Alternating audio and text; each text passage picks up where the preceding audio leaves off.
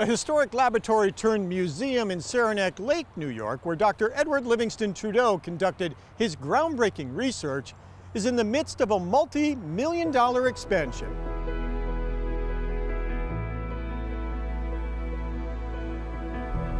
Amy Catania is the executive director of Historic Saranac Lake and joins us this week to talk about the work underway to expand the historic Saranac Lake Museum. Welcome back. It's nice to see you. Thank you, Tom. Nice to be here. You folks held a groundbreaking ceremony last summer outside the building at the corner of Main and Church Streets in the Village.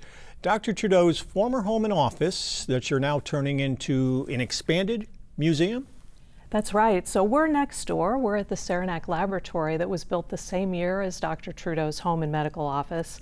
Both buildings were on the same deed for many years, and it's really the sister building to our laboratory. So we've been operating the Laboratory Museum since 2010. And it's a beautiful little museum. I mean, we think it's a really special place. We don't have a lot of space to tell the many stories in Saranac Lake's history. There is a lot of history related to tuberculosis science and research and patient care, but there's a lot of other stories that happened before Trudeau and after Trudeau. When the Trudeau building came on the market, for us it was just sort of a no-brainer to take the plunge, purchase the building, rehabilitate it for expansion of the museum. To preserve that piece of history, that was important. Yeah, I mean, you know, we just on our watch couldn't see something happen to that building. There was some talk about it being torn down, and that, you know, that just couldn't happen next door to us. So we very quickly made the decision. The board really looked at it and we said, you know, we just have to save this building. And then we saw, you know, all the opportunities for more exhibits, for better collection storage, for a research room so people can access our collection. It's right across the street from the Saranac Lake Free Library, which has a wonderful collection as well. So there's opportunities to partner the two collections together. So yeah, for us it was a great decision, and we really never looked back. What are some of your plans for the new museum? Yeah, so you know, the construction will be complete at the end of this year. So we're really excited about that, and we want to show off the beautiful new old building. It'll have a new elevator, new collection storage, and it really is kind of back to being the home that it was during Dr. Trudeau's lifetime. You know, for over 100 years it was medical offices, so it's really been brought back to the time when it was you know, about 100 years ago. And we're doing all the work to plan the new exhibits, which will really tell a broader story of the Saranac Lake region. So one of the parts we're really excited about is introducing people to the history of Indigenous people in the region. You know, for thousands of years, Indigenous people called this area homeland all the way up to the present day. So we're working with our friend Dave Fadden at the Six Nations Iroquois Cultural Center as he's consulting with us and helping design the exhibits for an area of the building that will introduce people to that topic. Exciting for him as well because they're also undergoing an expansion, and so it's an opportunity to, I think, really help publicize their wonderful project as well. You mentioned for the project you're about 60% of the way there? Yeah, 60%, and they're moving really fast. So now that the summer's here with us, all the exterior work will be underway this summer.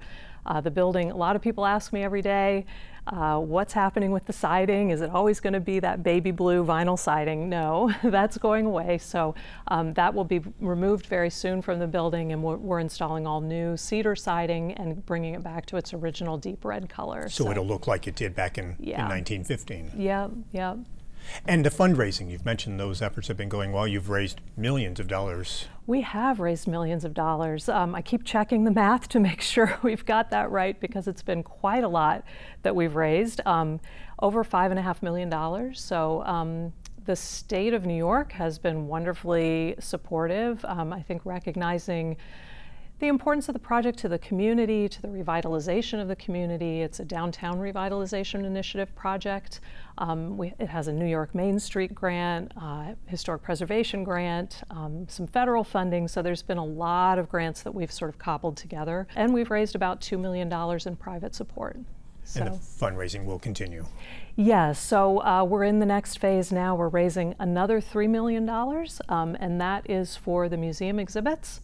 a capital project at the laboratory to make it handicap accessible, and also some funds for the endowment for the long term. So that's phase two, the work on the laboratory museum. Yes, that's another capital phase that we're working on. And tell us a little bit about the laboratory museum. That started the era of patient care and scientific research into tuberculosis back in the 1870s, and that continued right through the 1950s when the antibiotic treatment became available. Yep, that's right. So our building was, the Saranac Laboratory was actually operating up until 1964 when the new Trudeau Institute opened. And it was an active laboratory studying tuberculosis, but also other industrial-related disease like asbestosis, mesothelioma. So a lot of really interesting research that happened in the laboratory. It's a beautiful old building, a very early example of a science laboratory in the United States. So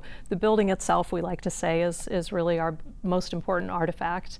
And we tell, the story of Trudeau, tuberculosis, the scientific research that happened, but also we have changing exhibits in the lab. So this summer we just opened a new exhibit called North Country Neighbors, and it's featuring people from the Saranac Lake and the hamlets around us that are people who are involved in sort of traditional creative work in the area. So that's been a really fun exhibit because it's been a way to meet new people and kind of honor the neighbors that are involved in really important work in the communities. And this is your hope, that with the additional space you'll be able to have more exhibits like this. Your space is confined as it is now at the Laboratory Museum, but you'll be able to have more exhibits like this. To really include the whole community, tell the stories that are important to the whole community, and interactive exhibits that are fun and engaging for kids and people from all walks of life. So that's the new space really gives us the chance to do that.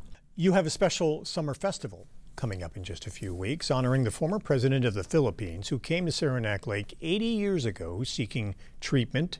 Tell us more about what events and special attractions you have planned. Yeah, thank you. Well, so we're very excited about the event on August 3rd.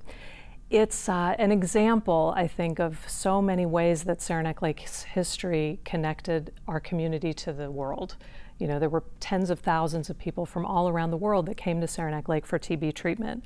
And those stories are just fascinating, but they continue to connect us to people today that I think are really enriching for all of us. So the story of Manuel Quezon, we've known about it for a long time. We haven't talked a lot about it because there haven't been really, we don't have an artifact in our collection that connects to the story. But about 5 years ago, a group of local Filipino Americans showed up on our front steps of the museum with a big Filipino flag. So this group of people were commemorating the 75th anniversary of his death.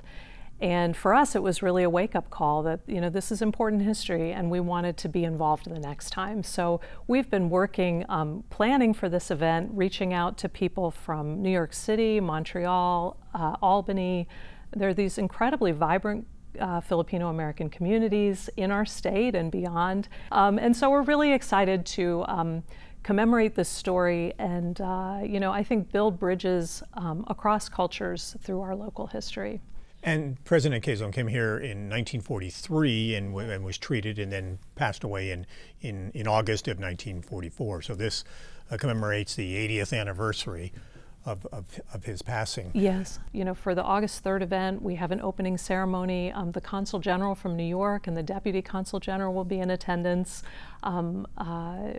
Several different dance groups, some food trucks and music. So I think it's going to be a really special day. And special exhibits at the laboratory that present some of this new information that we've uncovered about Quezon's time here. That's coming up on Saturday, August 3rd. Yeah. For a schedule of events, and if folks want to learn more information, they can go right to your website and find out about it. That's right. That event and many others this summer, they're all right there on our website. Amy Catania, thank you very much. Thank you, for being Tom. with us. We appreciate it.